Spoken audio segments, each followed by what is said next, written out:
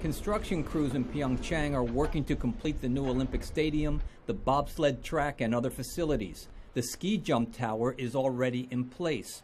The downhill ski race course was carved out of a protected forest on South Korea's tallest mountain over the protest of environmentalists. Organizers say they want to avoid the last-minute problems encountered in Rio by completing all the venues by September of 2017 and holding test events in advance of the Games. We are making an effort to ensure the Pyeongchang Olympics will be progressive and successful by having learned from Rio as a reference. Highway expansion work, which is causing daily traffic jams in the region, and the construction of a new high-speed train that will cut 3 hours of travel time from Seoul are the most expensive Olympic projects. Some local residents worry taxes will go up to pay for the Olympics and have complained their rents have increased due to the influx of workers into the region. We hope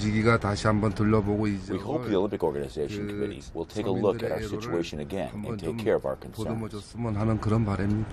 The Alpensia ski resort will be the central hub of the Winter Olympics, with media centers nearby and lodging reserved for high-ranking officials and sponsors.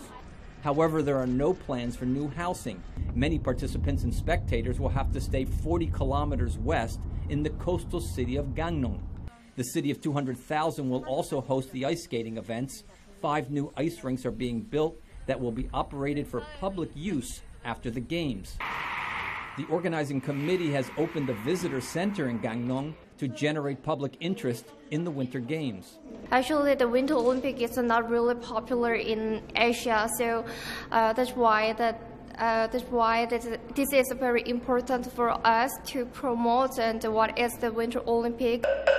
Tourists who come for the Games can also explore Korea's ancient culture and practice quiet meditation at a 642-year-old Buddhist temple in the mountains of Pyeongchang. Brian Padden, VOA News, Pyeongchang.